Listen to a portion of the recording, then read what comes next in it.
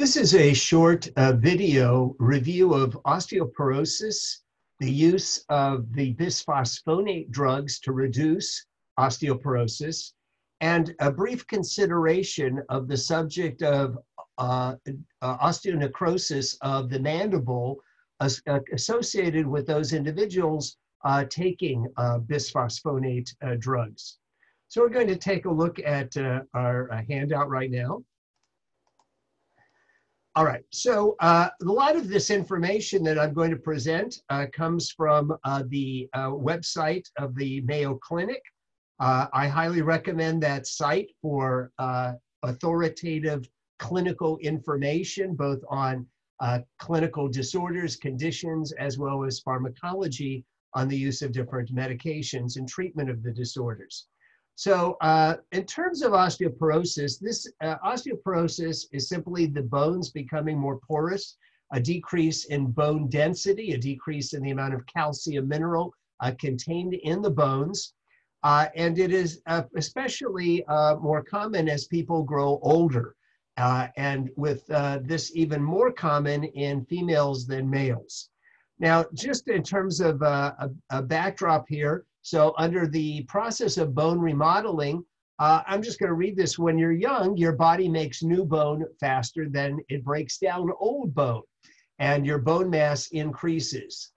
You reach your peak bone mass or bone density in your mid-30s, and after that, bone remodeling continues, but you lose slightly more bone density than you gain. And at menopause, when estrogen hormone levels drop in women, bone loss or bone density, especially bone density decreases or bone loss increases. Let me remind you of something that you all learned about probably in your anatomy and or physiology courses. There are two principal types of bone cells or osteocytes. There are osteoblasts with a B and osteoclasts with a letter C. The osteoblast cells are those bone cells that deposit calcium mineral in our bones, increasing ossification or bone density.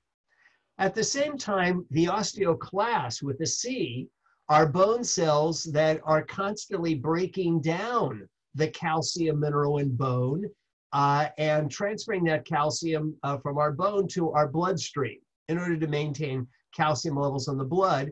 But as the osteoclasts break down the bone tissue, that's called bone resorption, that decreases our bone density. So again, in terms of what we were saying, when we're young, the osteoblast activity exceeds the osteoclast activity, so there's a general increase in ossification or bone density. Our bones get stronger, whereas as we grow older, the osteoclast activity starts to exceed osteoblast activity, and there's a progressive decline in the amount of calcium mineral in our bones and a decrease in bone density. Now, the best way to keep our bones healthy and strong is regular exercise, especially resistance exercise, weights and so on, but even just the process of walking or running is resistance on the leg bones to maintain bone density. Make sure that you're taking adequate amounts of getting enough calcium and magnesium in your diet or take supplements. And the special thing to note is that everybody should be taking vitamin D or calciferol or calcitriol, as it's also called. Everybody is deficient in this, and while we commonly call it vitamin D, it's actually a hormone. It's actually a steroid hormone naturally made in our skin. But in order for us to make it, we need to get out in the sun. And generally, we don't get enough sunlight all year around. And therefore, we are all deficient in vitamin D. Vitamin D is not only needed for the absorption of calcium from the gut and maintaining bone density, but it also plays an important role in our immune system. And in these days of COVID-19, everybody should be taking vitamin D. The recommendation is to take at least 2,000 USP units. We'll see that written in a little bit. So as far as risk factors in developing osteoporosis, fractures or breaks from osteoporosis are twice as common in women as they are in men because of that decline of estrogen hormone levels at around the age of 50 called menopause. The sex hormones, estrogen in women, testosterone in male, help maintain bone density, but estrogen production declines, stops being produced by the ovaries around the age of 50. In males, there's only a gradual decline in the testosterone hormone levels. But nevertheless, elderly men are still more prone to osteoporosis.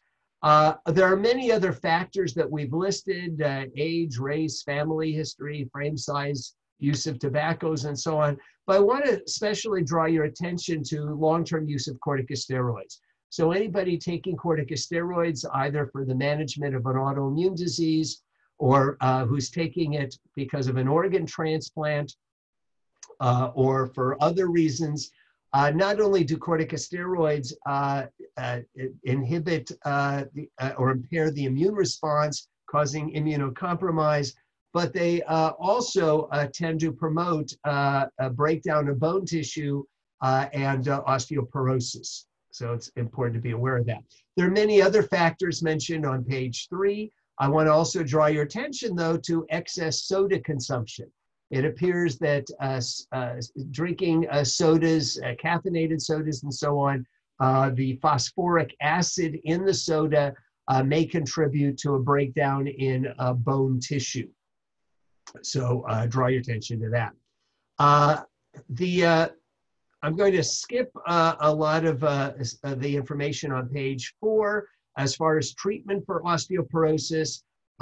In women over the age of 50 and postmenopausal women, there's the possibility of taking estrogen hormone replacement therapy, but that is not as commonly done today as it was in the past. So the most common medications that individuals, especially women, take as they get older to prevent osteoporosis leading to fractures or breaks of the bones, including breaking a hip. A hip fracture is a misnomer. It's really a break of the femur or thigh bone, but very common to have a fracture of the hip. So the most important drugs that are taken are the bisphosphonate drugs. And the way these drugs work is they actually inhibit osteoclasts. We said that osteoclasts are the bone cells that break down bone tissue, that decrease bone density. So the bisphosphonate drugs inhibit the osteoclasts, slow down that breakdown of bone tissue and bone resorption. Now, the bisphosphonate drugs, their generic names commonly have the ending nate. So alendronate, ibanodrate, risendronate, palmidronate, but they're more commonly known by their brand names Fosamax, Boniva, Actonel, and others. So we've talked about how they work, and those are the drugs that are most commonly used to reduce the risk of osteoporosis. Now, as I kind of move forward, we're going to skip this, but I encourage you to read it over and look at it. We're going to come to this following page, last page, page 8. So there has been a link that those individuals taking high amounts of bisphosphonate drugs, especially if they're taking them intravenously and not orally, is associated with an increased risk of osteonecrosis. That means basically killing of bones, and this especially occurs in the mandible. So this is known as osteonecrosis of the mandible. So the question is, if that's the case, is it safe to take these bisphosphonate drugs such as Fosamax? And according to the Mayo Clinic, yes, it is. They point out that the majority of cases of osteonecrosis of the jaw, of the mandible, involve people who had cancer and who were receiving chemotherapy and had been given bisphosphonates intravenously to treat the cancer, the metastatic bone disease or metastatic cancer. bone cancer. Only a small number of cases of osteonecrosis of the jaw was reported in people taking bisphosphonate drugs like Fosamax orally. So they basically conclude that the risk of developing osteonecrosis of the jaw due to bisphosphonate use is very low in people without cancer or other dental problems. So we've addressed, in summarizing, a little bit about osteoporosis, the use of bisphosphonate drugs that inhibit activity by the osteoclast cells that break down bone tissue, cause bone resorption, and the consideration of this possible adverse effect of osteonecrosis of the mandible in people taking bisphosphonate drugs, but generally that's not to be worried about if you're just taking them orally and don't have a history of metastatic bone cancer and other major problems of the mandible or jaw. Hope that helps. Everybody should stay well and have a great day.